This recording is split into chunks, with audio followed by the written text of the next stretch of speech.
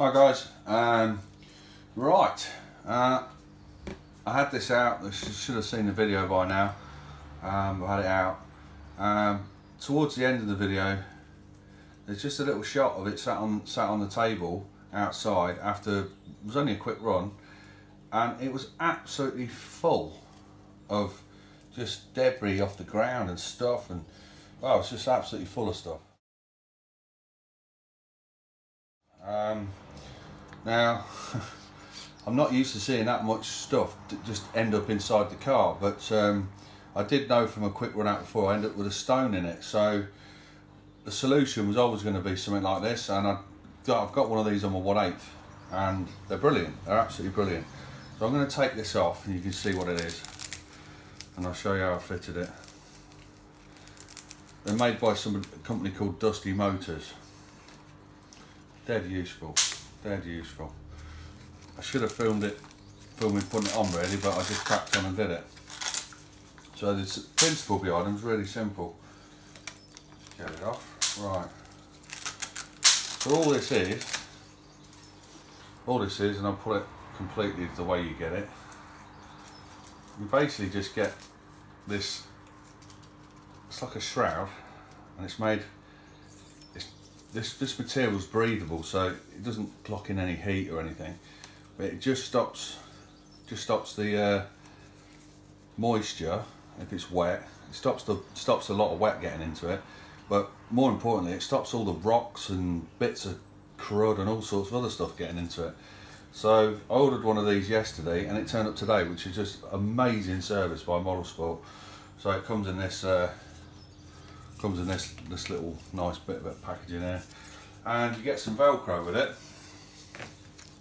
So you get some Velcro with it. It's got the other side of the Velcro on this shroud thing, and all you do is cut the Velcro and line the chassis, so you've got the chassis completely lined around the sides, so that's where it can stick. Did try my 1/8 one on it. It was obviously miles too big, but I just wanted to check if it was going to be a good idea. So to put this on from scratch, and you don't have to do this all the time, because obviously once it's on, unless you're working on it, you don't need to put it on again. You just come round underneath. This bit could be just a little bit fiddly at the front. Find out where the front is. I don't need the stand for this. And then basically just massage it into the right place. So a little bit too close to the front. All I'm doing is just lining it up really. So you just want it to run along the line of Velcro to the back. And it doesn't matter if it's not super tidy, because you pull it all together, and that's what tidies it all up. So great idea, whoever invented it, it's a brilliant idea. So you want it fairly close at the front, and it doesn't affect the steering or anything, because this is going right near the steering. All it does is stop the stuff from getting in there. So I'll just run that along there. You're not going to have to take this on and off all the time. The only time you have to take it off completely is obviously when you're working on it. So that's the sides done, and all you do then, now that's all bundled up in there, is pull this toggle until it's nice and tight. A bit awkward from where I'm doing it. But then you just wrap it around something, and on this one it looks like the suspension's the best place to do it. So that's that wrapped around there, out of the way. See how tight that's pulled that completely tight. Pretty much nothing can get in there now. Do the same at the back. Slightly easier at the back. Goes onto the body pins at the back. You can just pull it down nice and tight as you want. And then I'm going around these body pins, and then just flip it over there, and that's it. Right, and then, so you can still get inside it, you can still get in to do whatever you want, and you can still get to the on and off button just by going through it. Get your battery in there okay.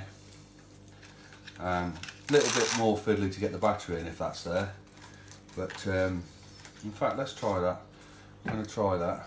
I haven't tried it yet to get a battery in. So if you're going to put your battery in, then slide it underneath, depending on which way around you're going to have it. A bit tight here, and can't remember which way around this battery goes. So just get it seated, which is about there.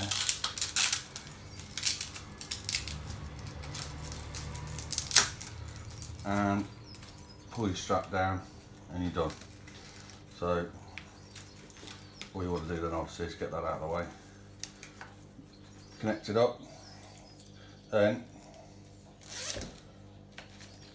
do the zip up, and it's fully enclosed then. You can't get, I mean, you just don't get muck in there anymore. I mean, there's probably a few bits that need sticking down a bit better. But yeah, so that's my solution to stop the cud from getting in there. I think it looks good as well. And yeah, I'm quite pleased with that. You have to get the right size for your chassis. You just measure the sides, and then they've got different sizes. But yeah, just sort of a quick update on that, because it was absolutely chock-a-block filthy. I even used half a can of compressed air to blow it out yesterday, which is a bit bad. Normally I'd just give it a shake and it'd be done.